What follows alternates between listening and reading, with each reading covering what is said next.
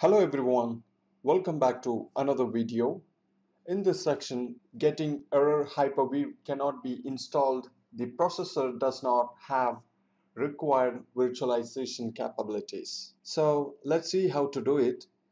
I will show you the beginning of the installation. On the server manager, click on add roles and features. So while collecting some inventory, and click on add roles and features and click on next, and role based or feature based installation, click on next, and the server selected, next again, and here you can see Hyper-V when I select, and the add roles and features wizard will be showing that. So I'm gonna click add features.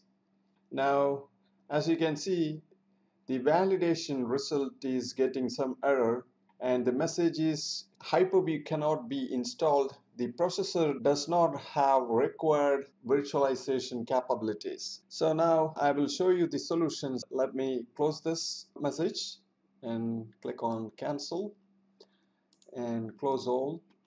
So now I'm going to shut down this Windows Server 2022.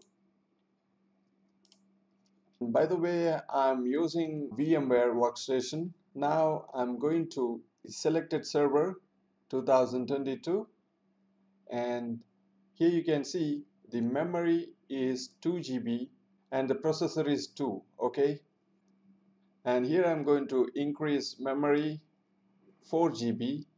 All right, then select the processor.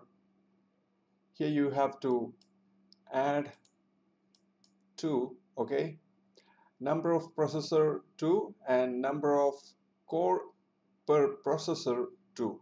Okay, total 4. Then you have to select virtualize Intel VT and click on close. And now I'm going to restart the server again. Let's see how it's work.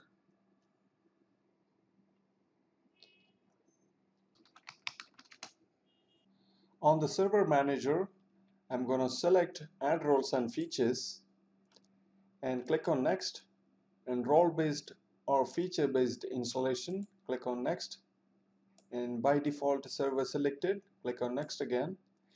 And now I'm going to select Hyper-V.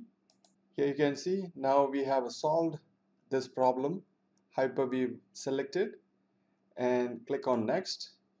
Okay, these are the way you have to try on the VM workstation, and this is the way how to solve error message. And dear all, please do comments in my channel. Please like and share, subscribe the YouTube channel. See you in the next video.